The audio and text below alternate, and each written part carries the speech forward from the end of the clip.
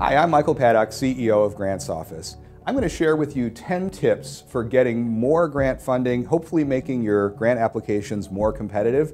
These we've compiled over 18 years of Grants Office being around, things we've done right, things we've done wrong, and hopefully learned from. And these will hopefully make you more successful at getting funding right out of the gate. The first tip is learn as much as possible about each grant to which you intend to apply. Each grant has a kind of personality. And by that I mean characteristics that are common to all funded projects, and it may not be clear from the guidance exactly what those characteristics are. So it's important to get to know what the grant is funding from a practical standpoint in order to make sure that your project includes those characteristics and is as close as possible to the types of projects that are being funded. Second tip is involve others in your project. Collaboration is increasingly important and being required by more and more funding opportunities. But you want to make sure that everyone who's involved in your project has a role in the project and that they understand what that role is and it's relevant to the outcomes of the project.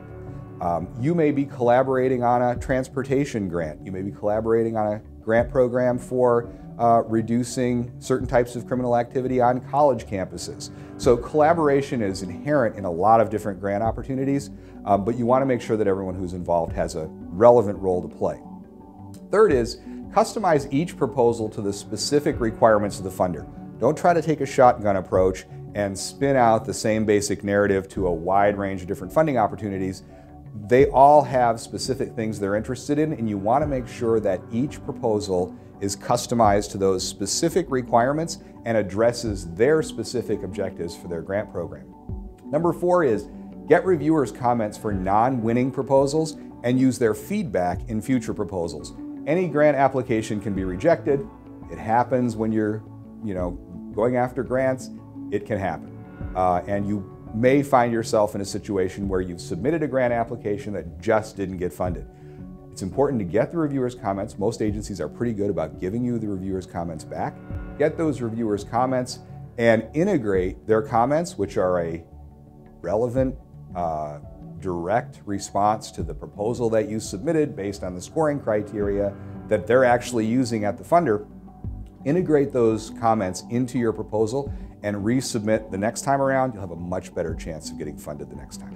Number 5 is include only support letters that demonstrate a real commitment on the part of the sender. Over the years we've seen a lot of different support letters that come through. Elected officials are popular submitters of support letters, and a lot of times they'll say, we love the project, we think it's terrific, it's going to do wonderful things for our community, but it doesn't really say what the submitter of the letter is planning on doing. You want to make sure that every support letter that you submit with your application articulates that the person who's sending it understands that they have a role in the project and that they're committed to doing it if the project is funded. Like pieces of a puzzle, all of those support letters can come together to show how the collaborators are working together to advance the objectives of the project. So make sure the support letters reflect that. Number 6 is make grant seeking part of your agency's strategy. Don't put all your eggs in one basket. Any grant can get rejected, in some cases for reasons that have nothing to do with your application. There may have just been too many high-scoring applications from organizations like yours in the geographic region around you. So a grant can get rejected. Don't put all your eggs in one single grant application.